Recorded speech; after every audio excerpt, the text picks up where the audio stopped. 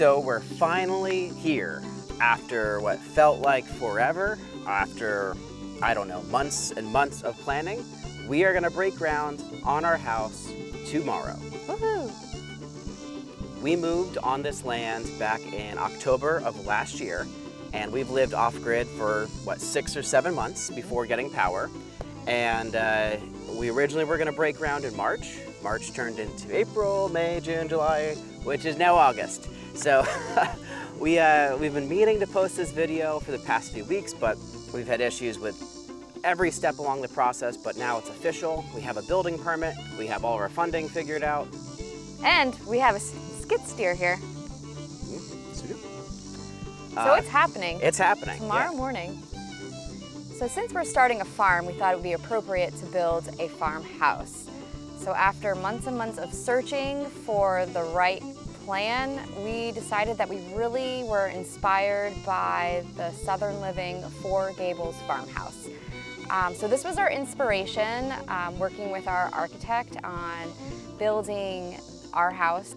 So our floor plan will have 4 bedrooms, 2.5 bathrooms, a kitchen with an eat-in dining room, a living room, a walk-in pantry, and an office. It'll also have a mudroom, which is super important because, as you can see with our land not growing any grass right now, we have been and continue to live in the mud. What we really love about the farmhouse plan are the front and back porches. Which we positioned our back porch to pretty much look over our land and just view what hopefully are someday some pastures and some fields with some animals.